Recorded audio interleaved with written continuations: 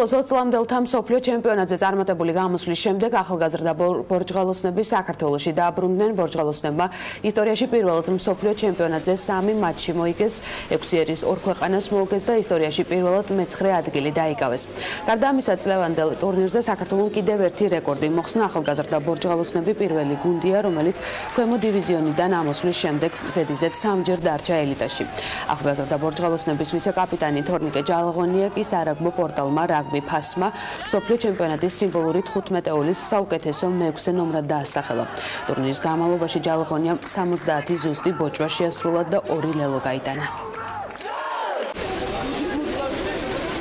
ძალიან მაგარი მსოფლიო ჩემპიონატი იყო, იმიტომ რომ ისტორიულად სამი თამაში მოვიგეთ.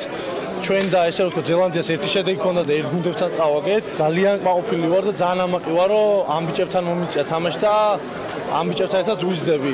რაც შეეხება 15 საუკეთესოში მოხვედას, რავი, ძალიან მაგარია. ძალიან ასეულო კმაყოფილი ვარ იმით, რაც მოხდა და რავი, ეს ყველა იმ ბიჭის დამსახურება, ვისაც ისევ თამაშობდი მე. ბიჭების თავდადების ხარჯზე, რა თქმა უნდა, ეს პროფესიული სპორტის და ნებისმიერი სპორტის განუყოფელი ნაწილის იღბალის ხარჯზეც ყველაფერი ეს ერთად გაერთიანდა და გამოვიდა ყველაზე წარმატებული ოც-წლამდე ნაკრების გამოსვლა.